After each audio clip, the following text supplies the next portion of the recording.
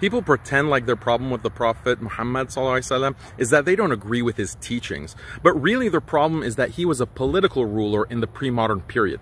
That's the real problem. And I'll prove it to you. I challenge you to give me 3 pre-modern political rulers, or even one that you consider to be a moral exemplar.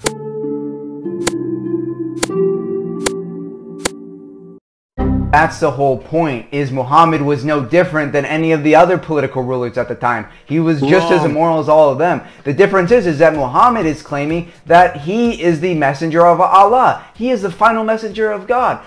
But it doesn't make any sense, because why? If you look at Jesus before, Jesus was sinless. Jesus was perfect. And so we're going to have a better prophet, Jesus, and then we're going to go down. Jesus was the most moral person, but then we're going to go down for the last prophet. The final messenger of Allah is going to be even more immoral. He thinks it's some gotcha, like, well, you think Muhammad is bad? Look